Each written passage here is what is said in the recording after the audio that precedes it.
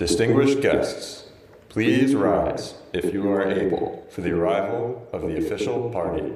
Chers invités, veuillez vous lever si vous le pouvez pour l'arrivée de la délégation officielle.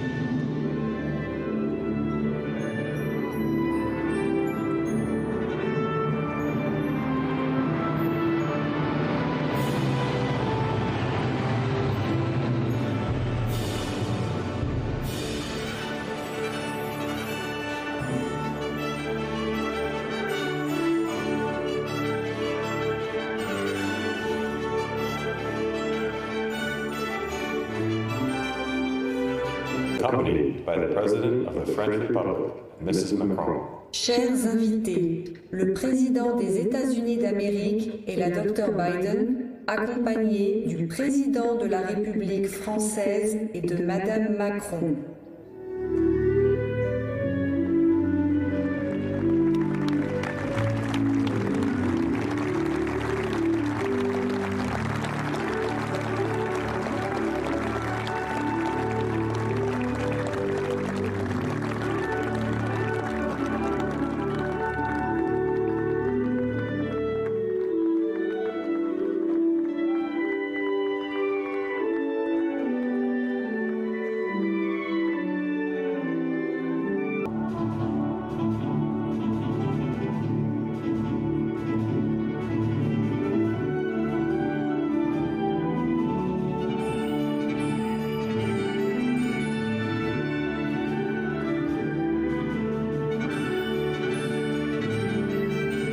French Republic, followed by the national anthem of the United States of America.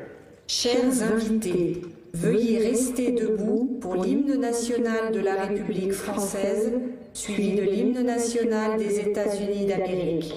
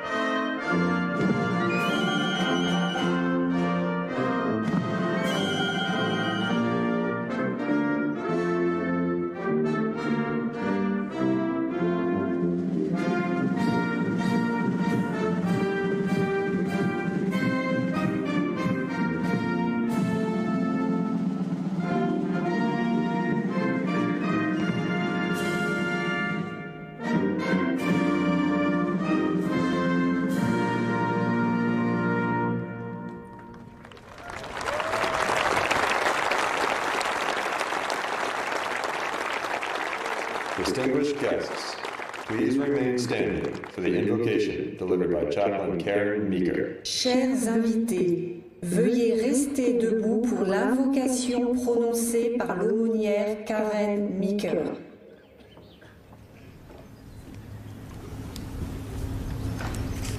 Let us bow our heads in humble reverence and solemn remembrance. Let us pray.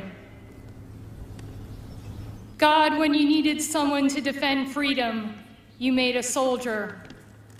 When you needed someone to fight tyranny, you created a Marine. When you needed someone to protect the skies, you made an airman. When you needed someone to guard the seas, you made the sailor.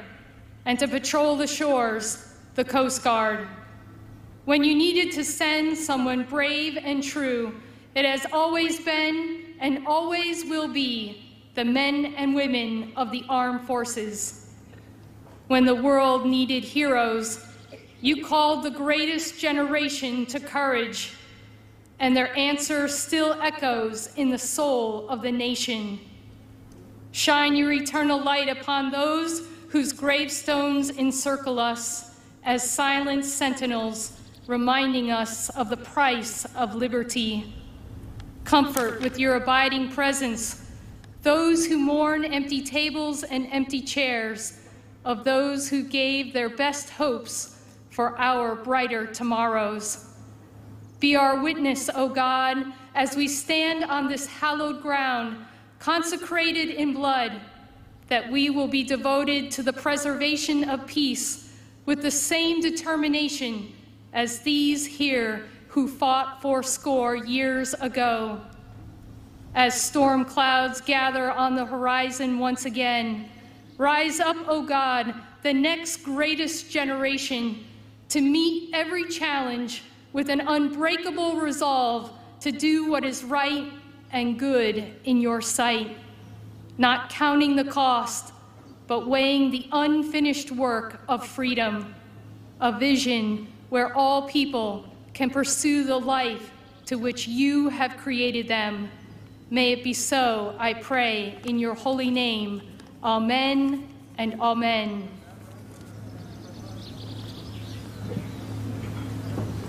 Distinguished guests, please take your seats. Chers invités, veuillez prendre place.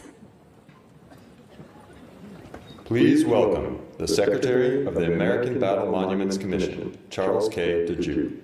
Veuillez accueillir le secrétaire de la Commission américaine des monuments de guerre, Charles K. DeJew.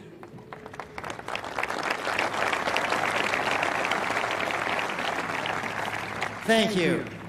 President and First Lady Biden, Presidente and Madame Macron, ladies and gentlemen, welcome to the American Battle Monuments Commission, Normandy American Cemetery.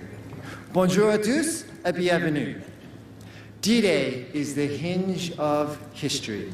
It is here we reflect the very best of America's values. When America sends its young, its brave, nation, and you are back here today, at home, if I may say. Guests, please welcome the Honorable Lloyd J. Austin III, Secretary of Defense of the United States of America. Chers invités, veuillez accueillir l'honorable Lloyd J. Austin, troisième du nom, secrétaire à la Défense des États-Unis d'Amérique. President Biden, Dr. Biden, President Macron, Mrs. Macron, distinguished guests, ladies and gentlemen, and above all, the veterans of World War II. I am honored to stand again at this hallowed place.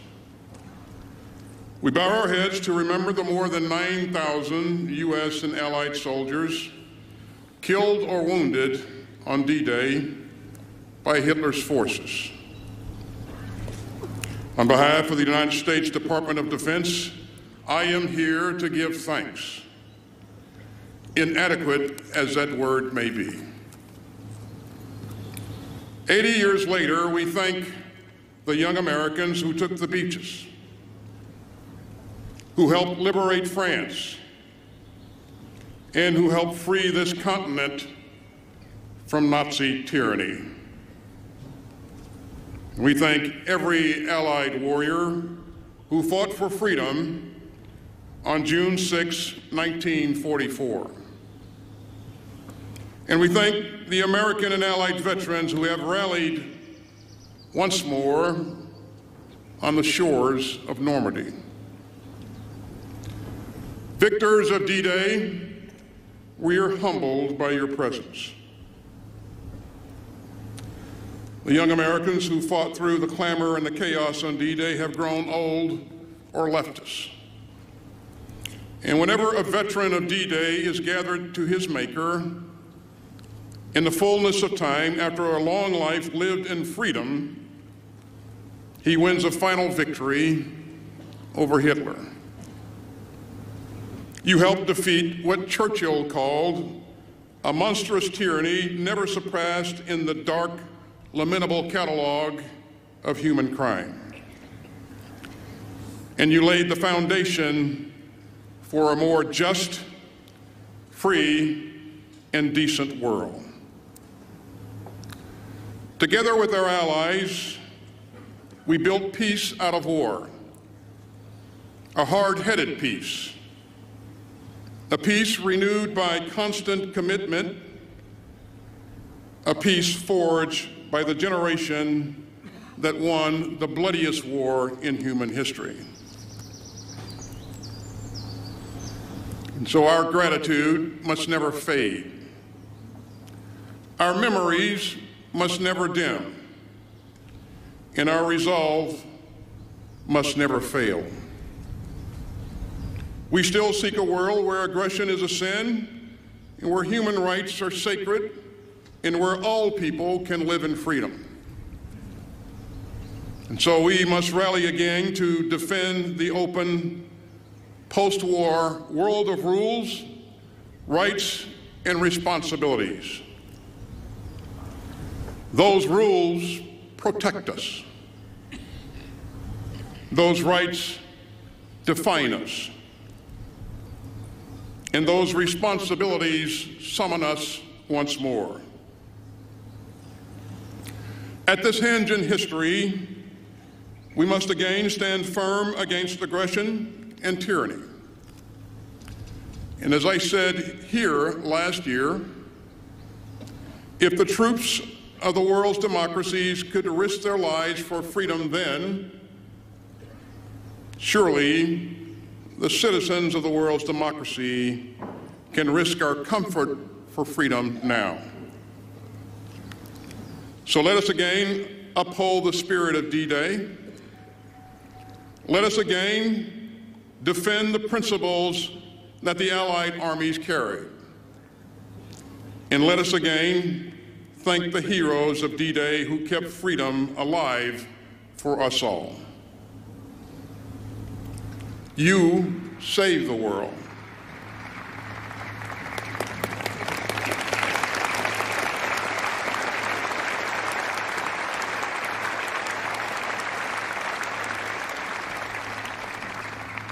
You saved the world, and we must only defend it. Gentlemen, we salute you.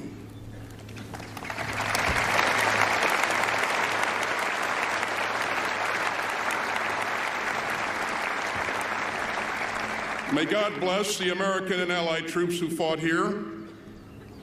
May God bless the United States of America, and may God bless all who cherish human freedom. Thank you.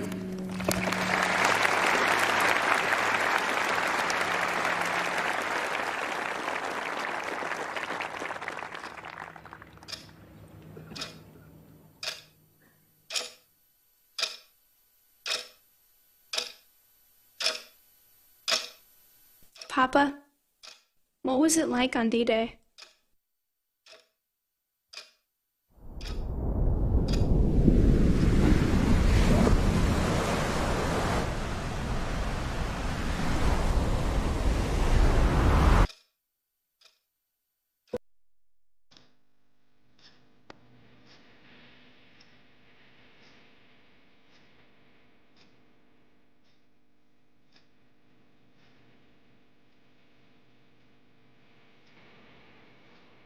We had no idea what we were going to do or where it would happen, but it was the beginning.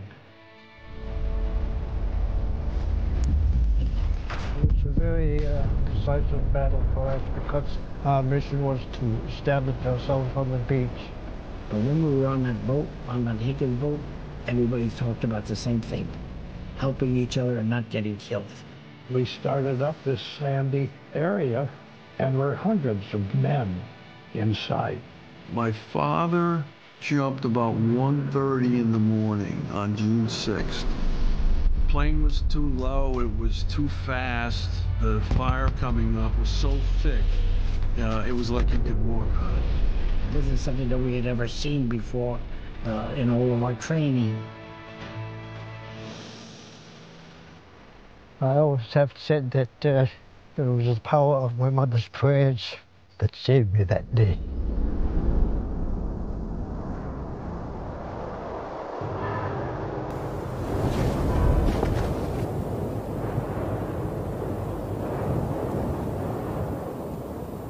And it gets to me thinking about it.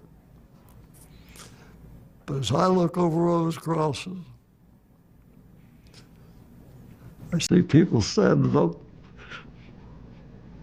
even waving. I have to go back because there's something there that draws you back.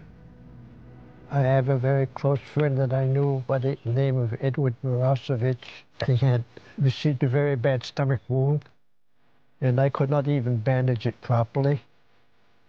We said goodbye to each other wherever. He's laying here on the cemetery here in Colville. I think of the many men here that paid the ultimate price for the freedom of Europe. Young people want to know and need to know. Everybody I saw that I was glad to fight alongside them, they were willing to stand up. And not all of them came back. And they all have a story to tell. And it's our responsibility to tell those stories. People will not be forgotten as long as we keep talking about them.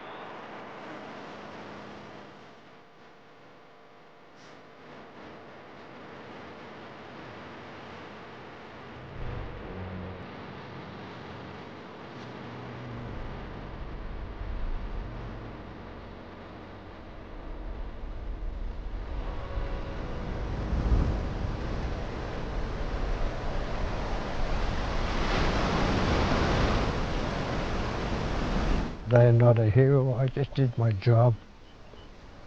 The real heroes are laying here on the cemeteries. These are our heroes, and we should never forget them.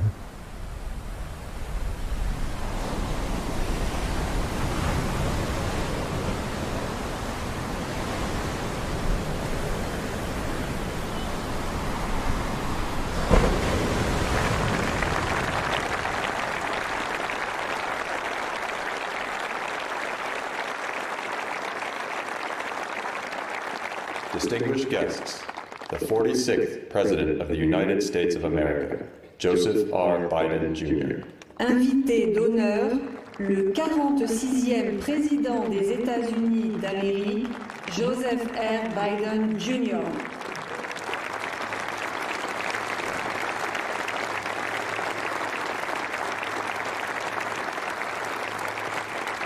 The hour had nearly come. Monday, June 5th, 1944. The evil, Hitler's Third Reich was devastating the world. Nazi Germany had subjugated the once free nations of Europe through brute force, lies, and twisted ideology of racial superiority. Millions of Jews murdered in the Holocaust. Millions of others killed by bombs, bullets, bloody warfare. Hitler and those with him thought democracies were weak, that the future belonged to dictators. Here, on the coast of Normandy, the battle between freedom and tyranny would be joined. Here, on that June morning, the testing was at hand. President Macron, Mrs. Macron, Secretary Austin, Secretary Blinken, distinguished guests, most of all, our honored veterans who met that test at the ages, a test of ages to that moment, 80 years ago. 80 years ago today.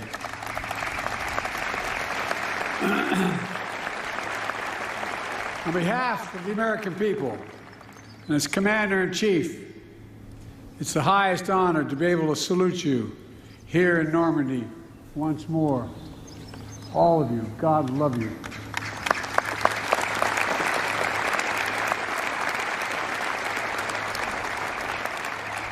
Winston Churchill called what happened here, quote, the greatest, most complicated operation ever, end of quote.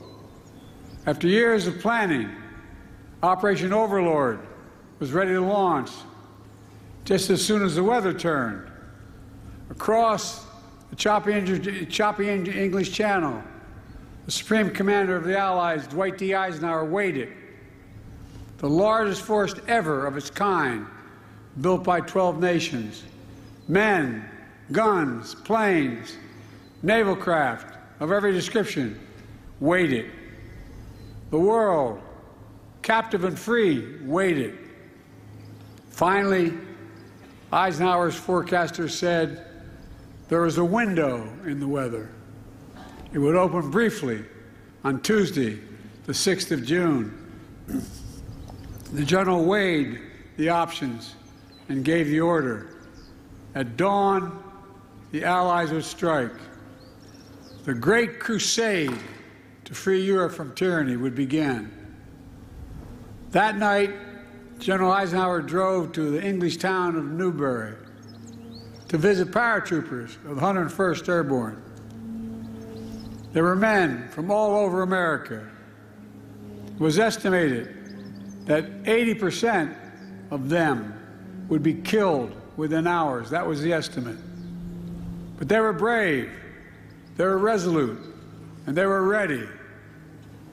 One soldier told General Eisenhower, quote, don't worry, sir. The 101st is on the job. Everything will be taken care of. That's what he said. And because of their courage and their resolve, because the courage and resolve of their allies, it was taken care of. From the sea and sky, nearly 160,000 Allied troops descended on Normandy. Many, to state the obvious, never came home. Many survived that longest day, kept on fighting for months until victory was finally won. And a few, a notable band of brothers, are here with us today. Kenneth Blaine Smith is here. On that day, under heavy artillery fire, he operated a rangefinder and radar on the first American ship to arrive at Normandy's coast, providing direct gunfire support for the Rangers scaling the cliffs of Pointe du Hoc on their daring mission to take out the German batteries. Bob Gibson is here.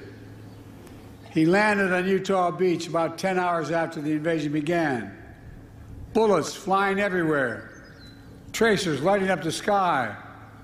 Bob drove an M4 tractor with anti-aircraft gun mounted on top, providing critical protection for the infantry against the German Air Force.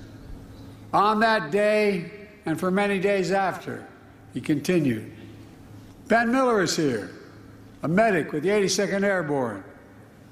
At 3 a.m. on June 6th, he and 13 other medics flew over the channel in a rickety glider. Its wings were ripped off by giant poles that the Germans buried halfway in the ground to stop them from landing. They crashed, but they survived. And they did their duty, dragging injured soldiers to safety, treating wounds, saving lives while the battle raged. Every soldier who stormed the beach, who dropped by parachute or landed by glider, every sailor who manned the thousands of ships and landing craft, every aviator who destroyed German-controlled airfields, bridges, and railroads, all were backed by other brave Americans, including hundreds of thousands of people of color and women who courageously served despite unjust limitations on what they could do for their nation. Lewis Brown is here, part of the Red Ball Express, a truck convoy made up of mostly African-American drivers. They landed in Normandy in the wake of D-Day. They rushed supplies to the rapidly advancing front lines. Woody Woodhouse is here, members of the legendary Tuskegee Airmen, who flew over 15,000 sorties during the war. Marjorie Stone is here. She enlisted in the women's branch of the Naval Reserve, became an aircraft mechanic, spent the war keeping American planes and pilots in the air. Theirs has always been the story of America. Just walk the rows of this cemetery as I have. Nearly 10,000 heroes buried side by side, officers and enlisted, immigrants and native-born, different races, different faiths, but all Americans. All served with honor when America and the world needed them most. Millions back home did their part as well. From coast to coast, Americans found countless ways to pitch in. They understood our democracy is only as strong as all of us make it together. The men who fought here became heroes, not because they were the strongest or toughest or more fiercest, although they were, but because they were given an audacious mission, knowing, every one of them knew, the probability of dying was real. But they did it anyway. They knew, beyond any doubt, there are things that are worth fighting and dying for. Freedom is worth it. Democracy is worth it. America is worth it. The world is worth it. Then, now, and always. The war in Europe didn't end for another 11 months. But here, the tide turned in our favor. Here, we proved the forces of liberty are stronger than the forces of conquest. Here, we proved that the ideals of our democracy are stronger than any army or combination of armies in the entire world. We proved something else here as well, the unbreakable unity of the Allies. Here with us are men who served alongside the Americans that day, wearing different flags on their arms, but fighting with the same courage for the same purpose. What the Allies did together 80 years ago far surpassed anything we could have done on our own. It was a powerful illustration of how alliances, real alliances, make us stronger. A lesson that I pray we Americans never forget. Together we won the war. We rebuilt Europe, including our former enemies. It was an investment in what became shared and a prosperous future. We established NATO, the greatest military alliance in the history of the world. And over time, you got it, it is. And over time, we brought more nations into NATO, the NATO alliance, including the newest members, Finland and Sweden.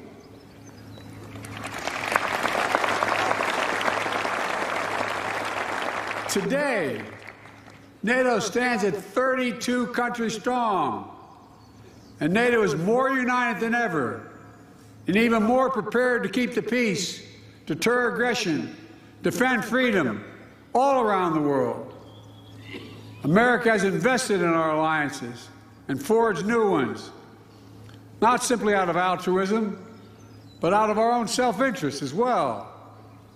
America's unique ability to bring countries together is an undeniable source of our strength and our power. Isolationism was not the answer 80 years ago and is not the answer today.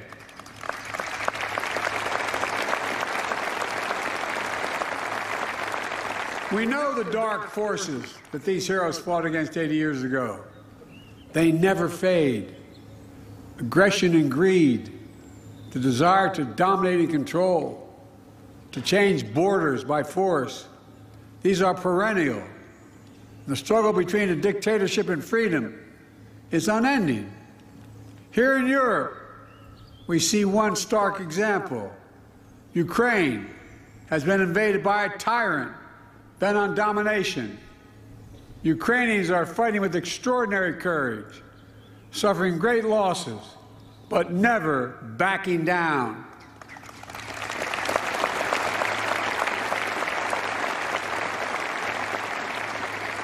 They've been inflicted on the Russian aggressors. They've suffered tremendous losses in Russia. The numbers are staggering.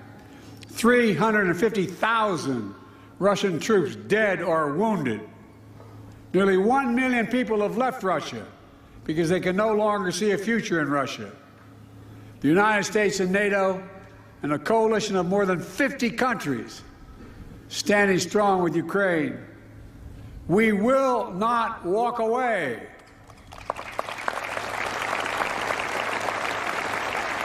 Because if we do, Ukraine will be subjugated, and it will not end there. Ukraine's neighbors will be threatened. All of Europe will be threatened. And make no mistake, the autocrats of the world are watching closely to see what happens in Ukraine, to see if we let this illegal aggression go unchecked. We cannot let that happen. To surrender to bullies, to bow down to dictators, is simply unthinkable.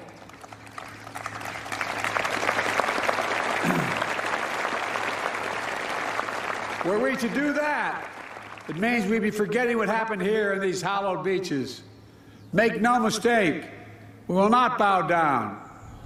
We will not forget. Let me end with this. History tells us freedom is not free. If you want to know the price of freedom, come here to Normandy. Come to Normandy and look. Go to the other cemeteries in Europe where our fallen heroes rest. Go back home to Arlington Cemetery. Tomorrow, I will pay respects at Pointe du Hoc. Go there as well and remember, the price of unchecked tyranny is the blood of the young and the brave. In their generation, in their hour of trial, the Allied forces of D-Day did their duty. Now the question for us is, in our hour of trial, will we do ours? We're living in a time when democracy is more at risk across the world than any point since the end of World War II, since these beaches were stormed in 1944. Now we have to ask ourselves, will we stand against tyranny, against evil, against crushing brutality of the iron fist? Will we stand for freedom? Will we defend democracy? Will we stand together? My answer is yes, and only can be yes.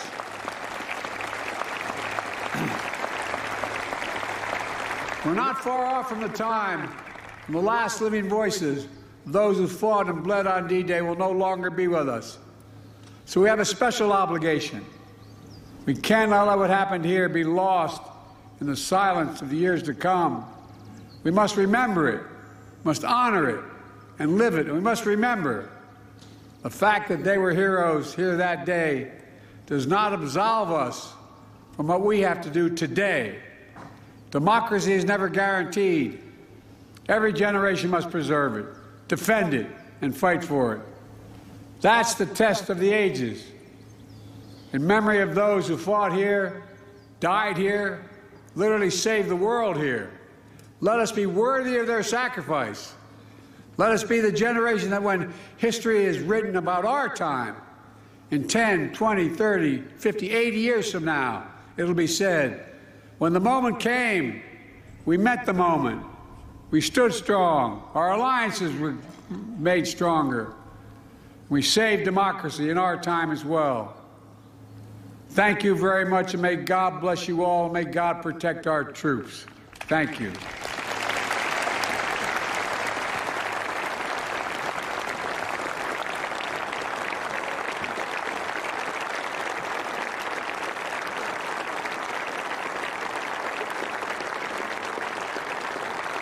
Distinguished guests, in honor of the veterans gathered with us today and those commemorated at this hallowed ground, Lieutenant Commander Catherine Miyamasu will now read the watch. Chers invités, en l'honneur des vétérans réunis avec nous aujourd'hui et de ceux qui sont commémorés dans ce lieu sacré, la capitaine de corvette Catherine Miyamasu va maintenant lire The Watch, la garde. Detail! Attention!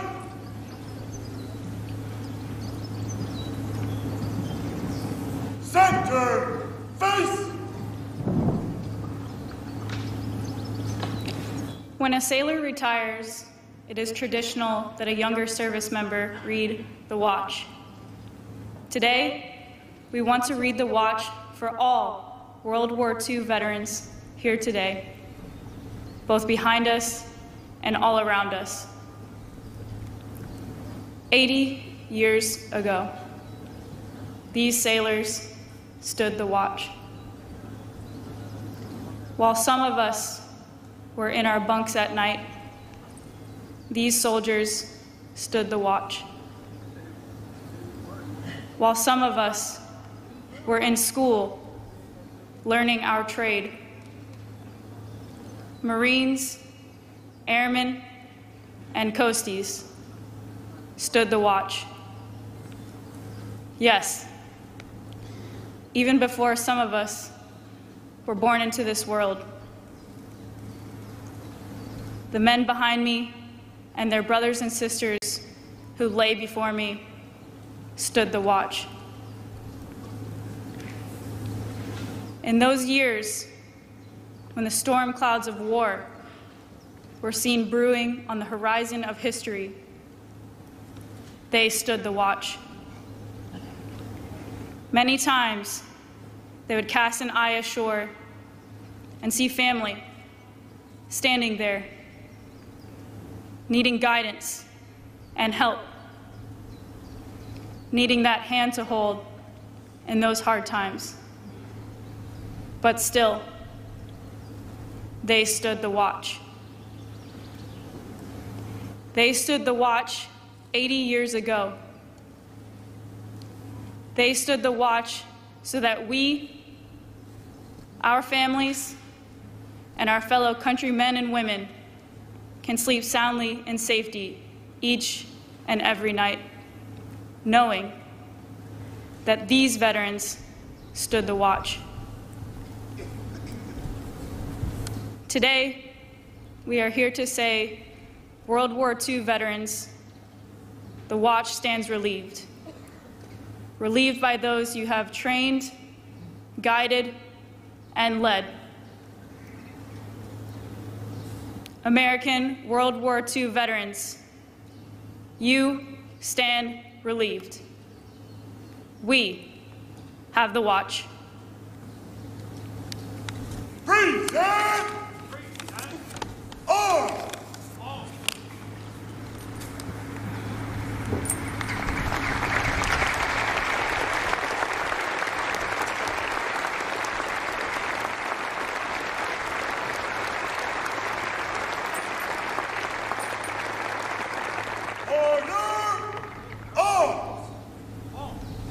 Center, face.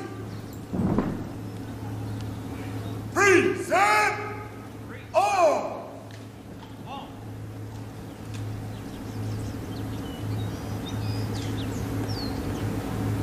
Distinguished guests, please rise if you are able as we salute those memorialized here at Normandy American Cemetery, and remain standing for the playing of La Sonnerie au Mort and taps, and the departure of the official party. Chers invités, veuillez vous lever si vous le pouvez pour saluer ceux qui sont commémorés ici au cimetière américain de Normandie et rester debout pour l'interprétation de la sonnerie aux morts et de taps et pour le départ de la délégation officielle.